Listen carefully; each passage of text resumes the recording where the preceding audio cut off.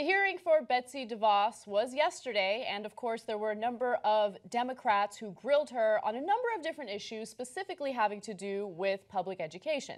Now, at one point, Representative Chris Murphy from Connecticut wanted to ask her about her thoughts regarding firearms on campuses.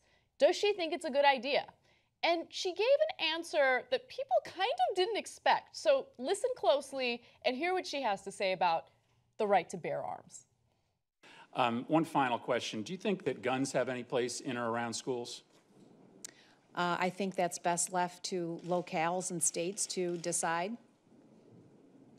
The underlying question is... You can't say definitively today that guns shouldn't be in schools? Well, I will refer back to Senator Enzi, and he was talking about in Wapiti, Wyoming. I think probably there, I would imagine that there's probably a gun in the school to protect from potential grizzlies. If President Trump moves forward with his plan to ban gun-free school zones, will you support that proposal? President-elect does, but Senator, if the question is around gun violence and the results of that, please know that my heart bleeds and is broken for those families that have lost any individual due to gun violence. I look forward to working with you, but I also look forward to you coming to Connecticut and talking about the role of guns in schools. So if you don't know just the serious context first, Murphy represents Connecticut, where, of course, Sandy Hook happened, where there was a horrific massacre at a school for those young kids. So that's why he's very emotional about that issue and presses on it. But he certainly did not expect the goofy answer that he got. Yeah, so I have so many things to say about her answer. And now, of course, everyone's focusing on her answer regarding grizzly bears, and I'll get to that in just a second. With a giant grizzly bear behind you. Potential grizzlies. Okay, but I have one irrelevant point to make that I have to get out. Wapiti is probably the best name for any town that's ever existed. I hadn't thought of that. That's so Wapiti, true. Wapiti is great. I love it. Okay, so just wanted to get that out there. Also, look, toward the end of her answer, where she was talking about how her heart breaks for the lives that were lost in that shooting, she doesn't even seem genuine when she's talking about that. She was tripping over herself. Like, she couldn't even... It didn't sound sincere. Look, it very well might be sincere, but throughout the hearing, and this involved every other answer that she gave, it seemed like she was struggling to tell the truth with every single answer. Yeah. Or she was struggling to lie persuasively. Yeah, so we did a lot of clips today about where I broke up all the serious things that she said and was not forthright about. Hey, if you're in favor of charter schools, just say it. If you want to take money away from public education and give it to private education, just say it. If you're against Bernie Sanders' program to give free college education in college, just say it. Why are you dancing and saying things like, my heart bleeds for them, my heart circulates blood for the potential grizzlies that are out there and stuff. And so all of that is unbearable. Uh-oh, it begins. So for most of the hearings, it looked like she was just grinning and bearing it. Yeah. But she is a polarizing figure. That is certainly true. Look, bear with us here as we go through this. Okay, we're the worst. Okay, hold on. Let me get to the actual substance of the story, though, because it is important, okay? You ready for it? Yes. All right, so... Let's see if I can bear it. So she claims, well, you know, certainly there are probably some schools like Wapiti, Wyoming, where they have guns to protect kids from bears.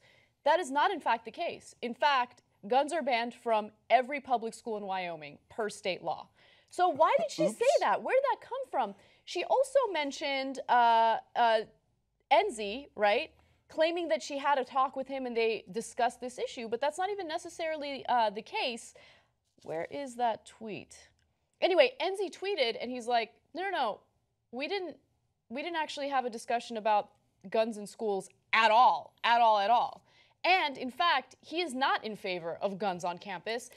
They do have a way of dealing with a bear threat on campus because especially in Wapiti, Wyoming, it could be an issue because they're so close to a national park where there are a lot of bears. So what they did, I know it sounds crazy, is they built a fence.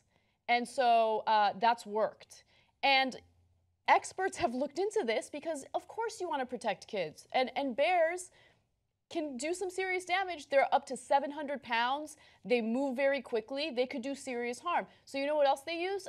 Bear spray, which has actually been way more effective than guns because oftentimes what happens, you're in the moment of duress, right? As a bear is charging at you. So a lot of times people miss the shot. With bear spray, you don't have to have good aim because it just kind of like goes all over the place and then it will deal with the bear situation in a much more non-violent, non-threatening way.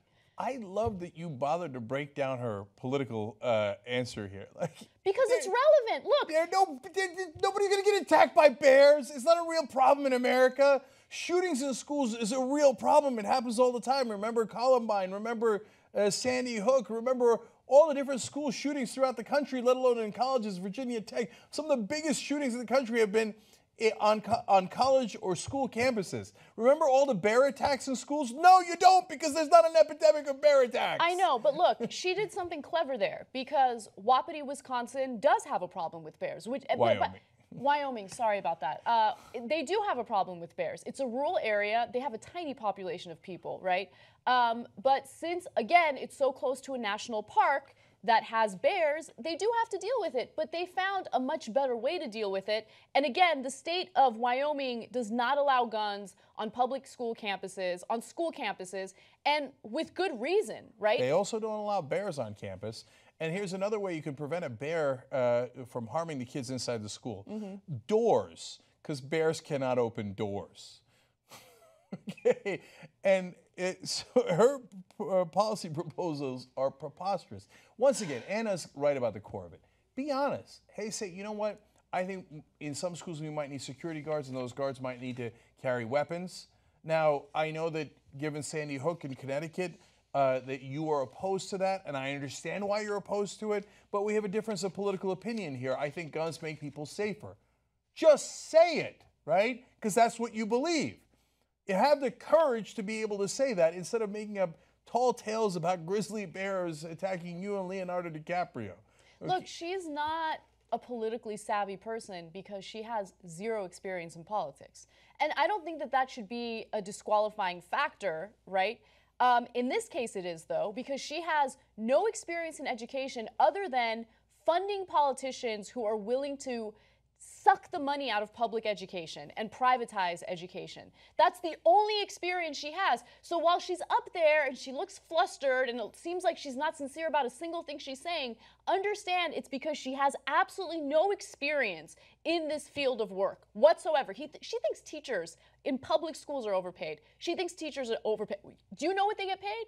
Are you aware of it at all, right? The only thing she cares about is the ability to teach creationist BS on school campuses throughout the country and ensuring that she and her rich buddies don't have to spend a single dollar on public education because her wealth isn't enough. She needs more. That's the only thing she cares about. That's her only qualification.